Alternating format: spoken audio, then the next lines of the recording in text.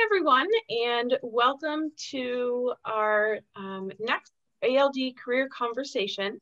Last year, Alpha Lambda Delta updated its tagline to taking you from first year to career. And that's what this series looks to do. It looks to explore the path between where you are now as a student and where you want to be in your career.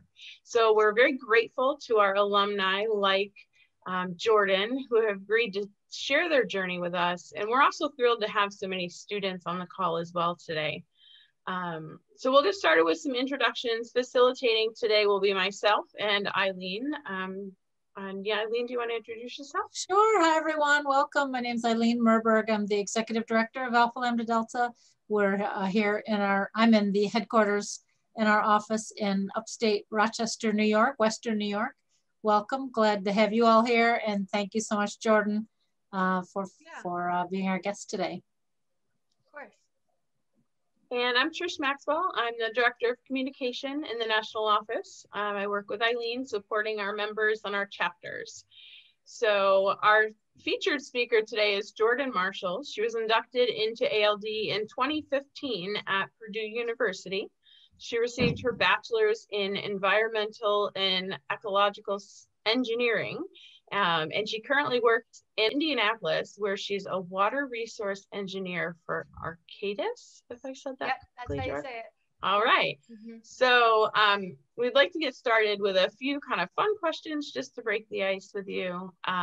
So Jordyn, if you could only eat one meal for the rest of your life, what would it be? Oh, that's so hard. I really like curry, so I guess that. I don't know. I make a lot of curry, and I really like Thai curry, so maybe that, because I always crave it. Nice. I had that for lunch today. Oh, good. I love curry too. Yeah. Okay. If you won an all expenses paid 7-day vacation, and let's pretend that COVID magically disappeared and that you could travel anywhere, where would you go? Probably, I would say like Switzerland or something, because I've really always wanted to like hike their mountains. I recently did my first 14er, so that was really cool. So I guess I haven't ever been to the Swiss mountains, so I think that'd be really, really cool. You did your first what? 14er, like 14,000 feet. Yeah. Oh, okay. Hiked 14,000. Yeah, elevation. Yeah. Okay.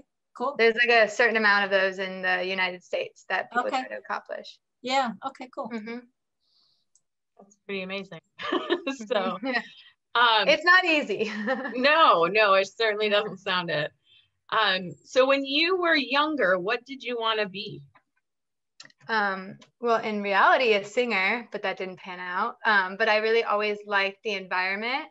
So I always wanted to have something to do with it. And then as I like thought about doing field work, and but then I wanted to actually do something in terms of design, because I've always wanted to make a difference. And my parents were kind of like, well, you like the environment and you like making things, so why don't you just do engineering? So I was like, that sounds right along what I want to do. But yeah, for a long time it was a singer though. That's great. You can always do that on the side. Yeah. Okay, so let's get started. And what if you could talk a little bit about Alpha Lambda Delta, just as a place to sort of start and set the stage, because it's a first year honor society and you were invited and joined early in your undergrad experience. What role, if any, did ALD play? Were you involved in your chapter? What sort of motivated you to join the organization, and sort of did you get anything out of it as an undergrad?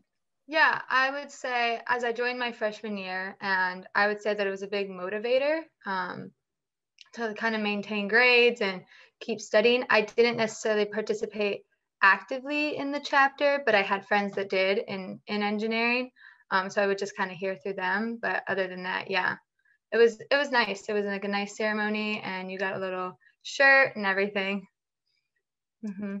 Good. Okay, thanks. Yeah, we hear a lot of, a lot of students like that recognition and kind of, Right. they might not be actively involved in the chapter, but it still plays, a role in motivating them to continue their success. So that's great. When you look at your major and the different academic experiences that you had, which ones helped you? How did it help you prepare for your career?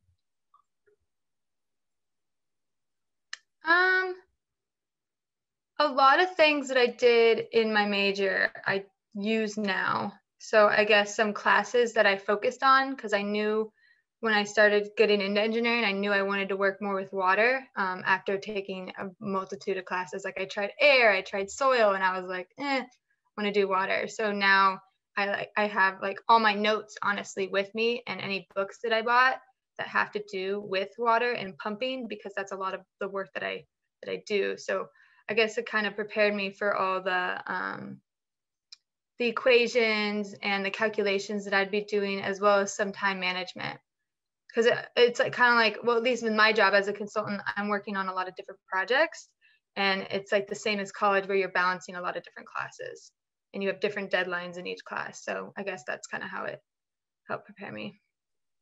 So you selected water. You also mentioned air and soil. Are there any other kind of pathways in? Yeah. So I know some people that went into solar technologies. Other people went, I have a decent amount of friends that went into waste. Well, I'm in waste, but wastewater, or they did like, they did actual environmental engineering within their companies. So they're out there and they're cleaning hazardous waste in brownfields. And there's also, you could do water, soil. There's just like a lot of outlets. And you can, some people went into gas and oil. So they work for those companies, and a lot of industries hire environmental engineers to serve as like safety, health, and environmental people as well. Great. And did you do any internships or have, kind of side jobs along the way that helped you learn the field?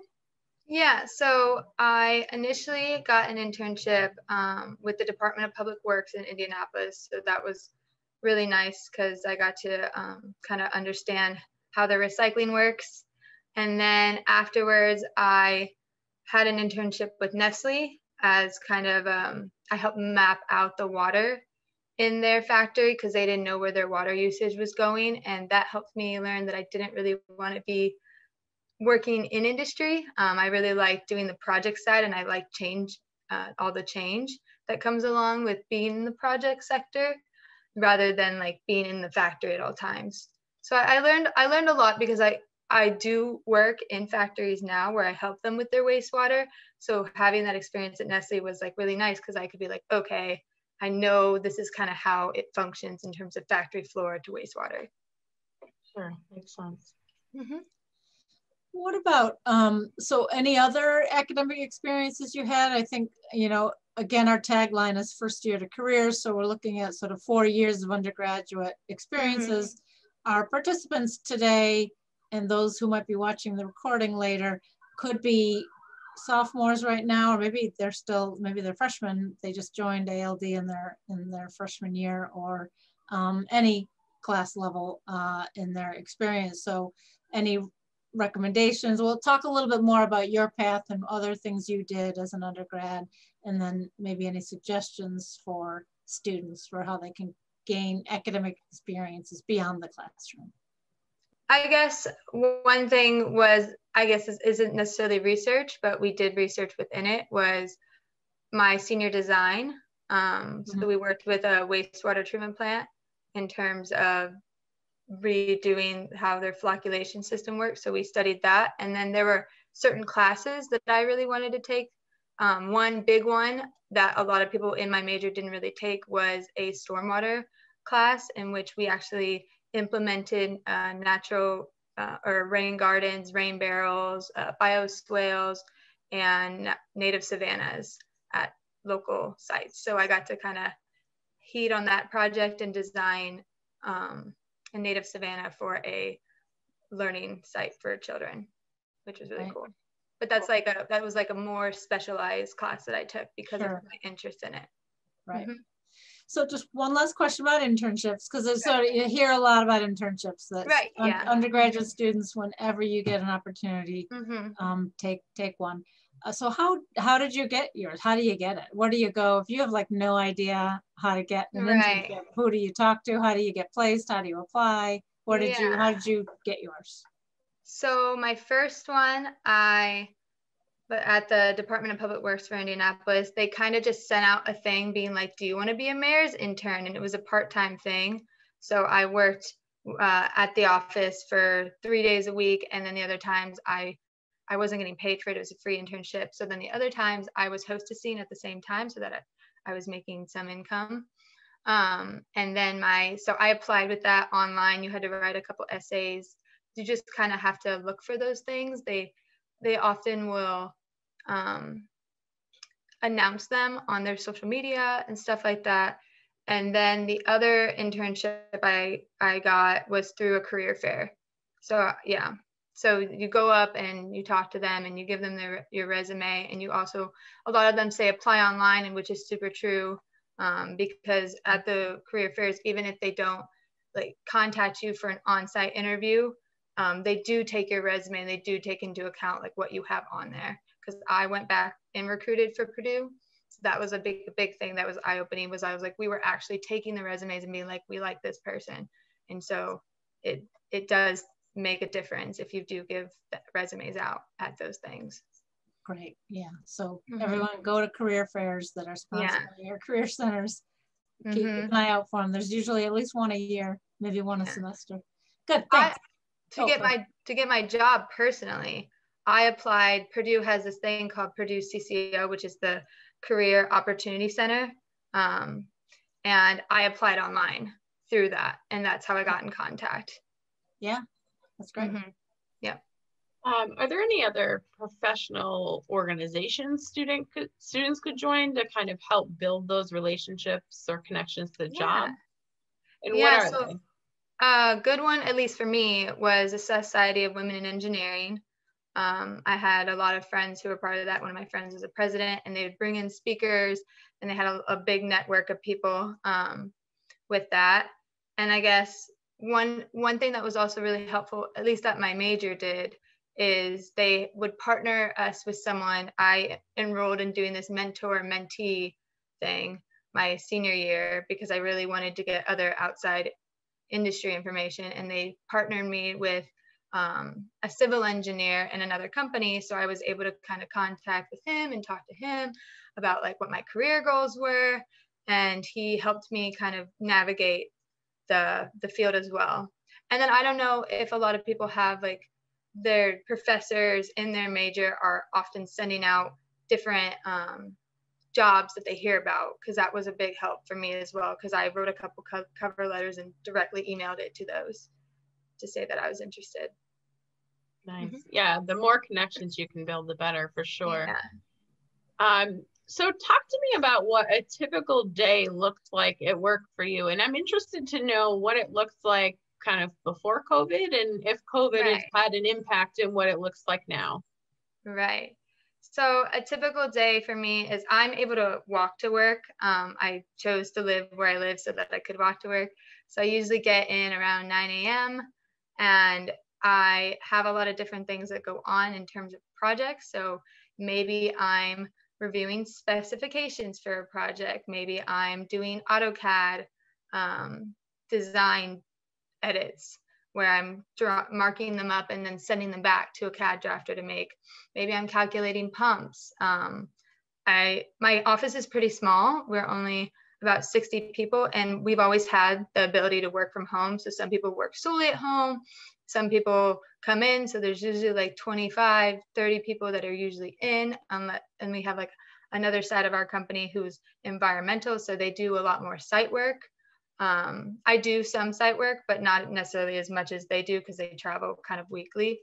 But yeah, and then usually when I can always be on emails and everything. And then my time ends when my work kind of ends for the day. So oftentimes they say, at least at my company for consulting, is we bill our hours. So like if you work 50 hours a week, that's 40 hours of billable time.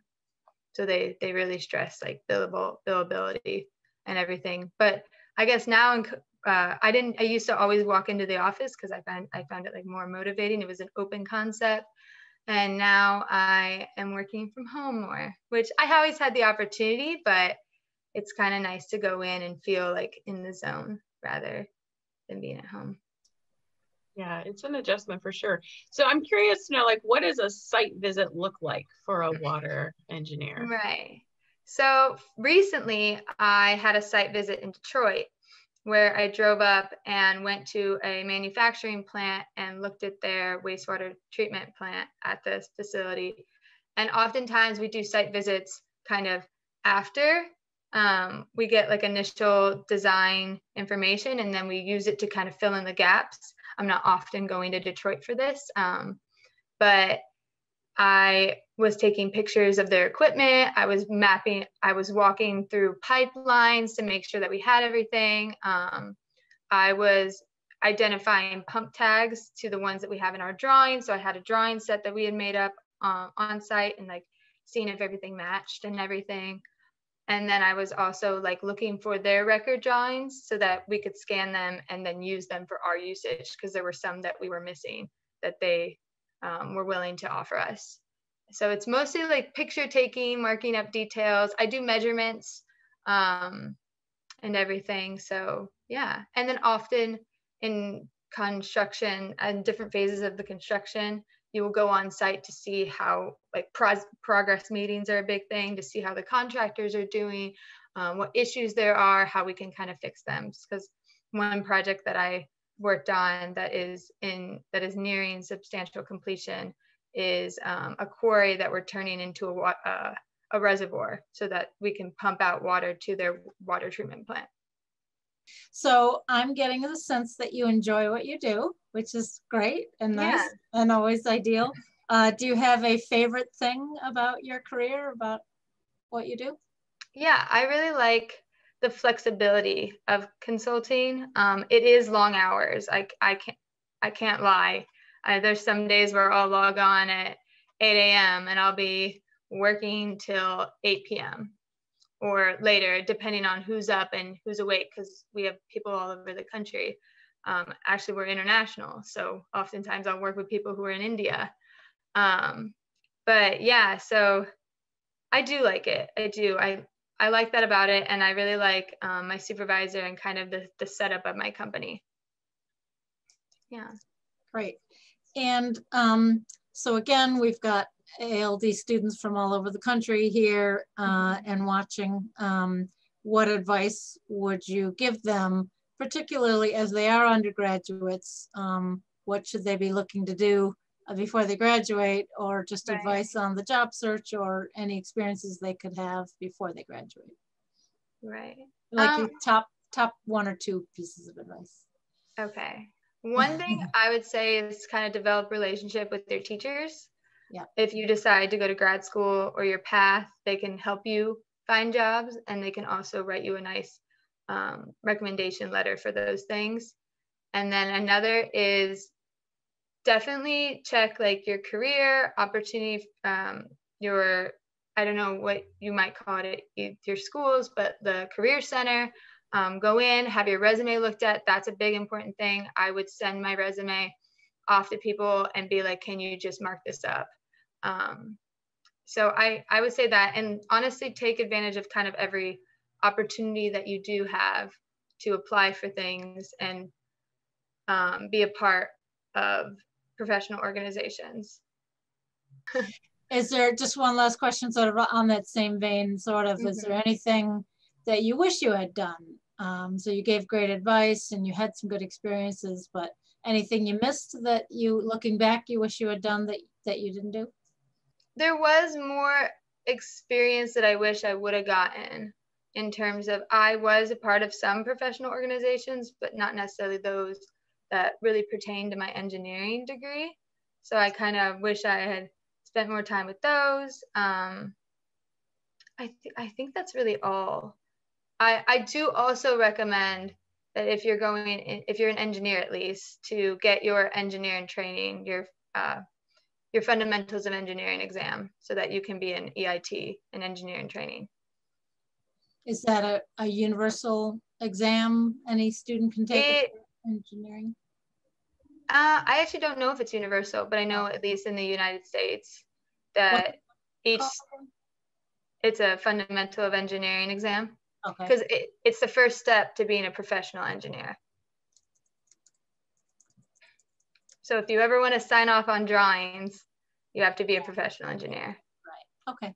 Good. Mm-hmm. The last question I had for you is about the state of your field today. So, you know, are there a lot of jobs available? Is it tough to get a job? You know, how have different political moves affected your field? Have they not?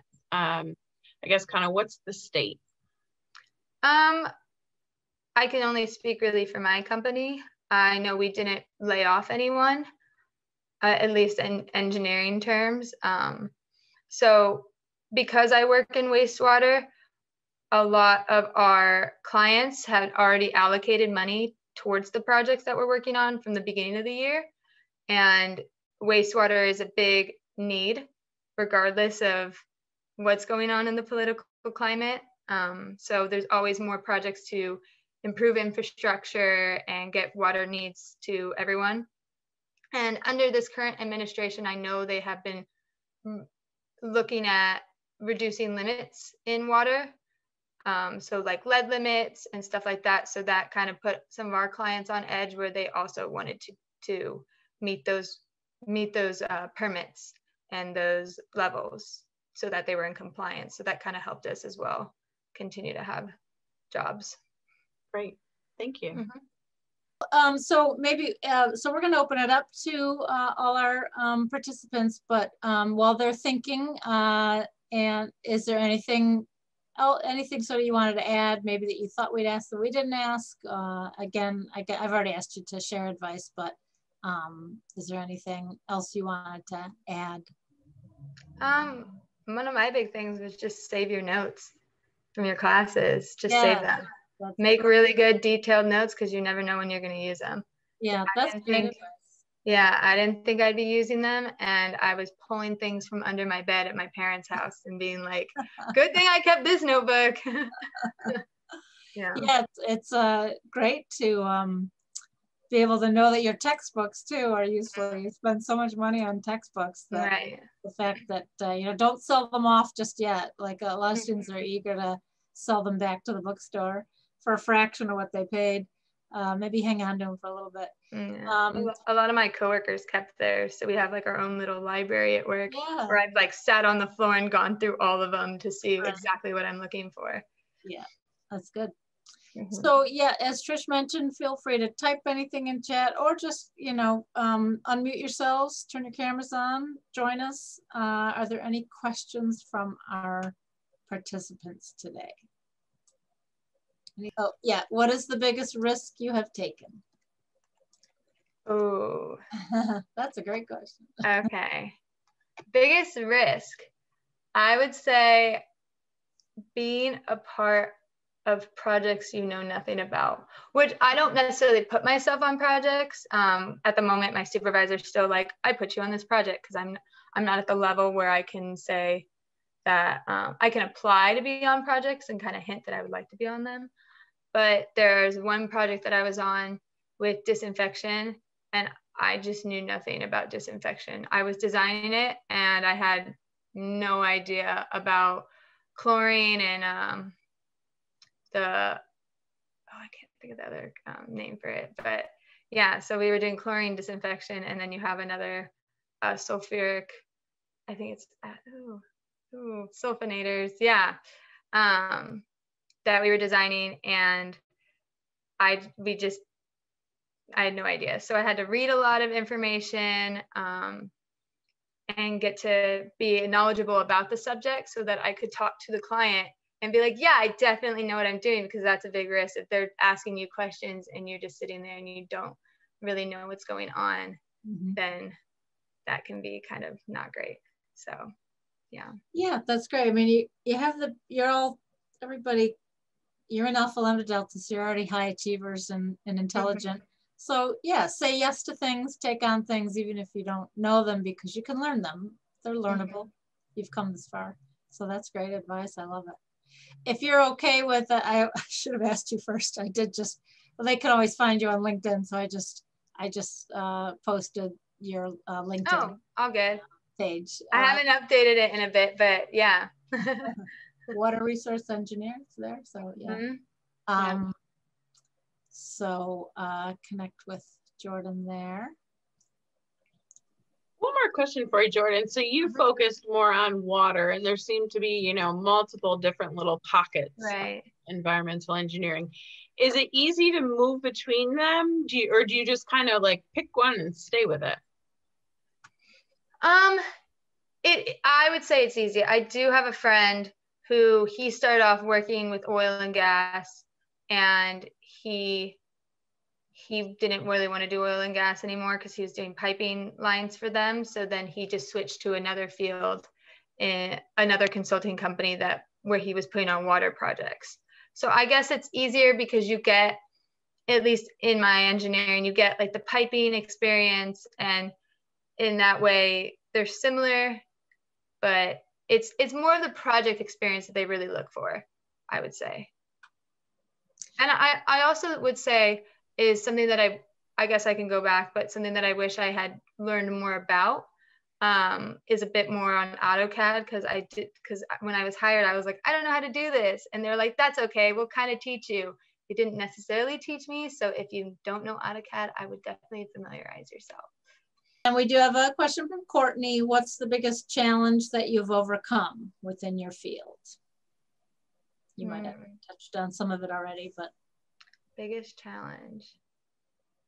There was one project a big project actually, where I didn't calculate something correctly for a pump, and we were putting them in. So at the last second, I kind of had to like do damage control. So that was a really big challenge of like contacting everyone before the project went through and being like, I made a mistake. And that was really hard for me because it was just kind of letting everyone know that I messed up and that it wasn't going to work because of my calculations. I had, my equations were right, but I had the information was like double counting itself, where the velocity was 2 times what it should have been.